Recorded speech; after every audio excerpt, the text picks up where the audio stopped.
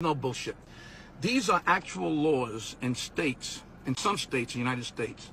Today, as of now, in Pennsylvania, you cannot catch a fish with your mouth.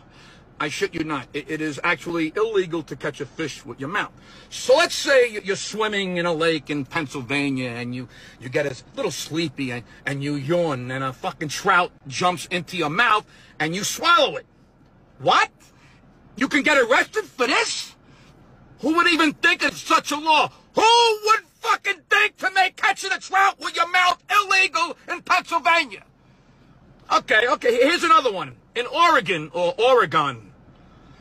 you're not allowed to throw your poop out of a moving car. This is real. I'm not kidding. Isn't this common sense?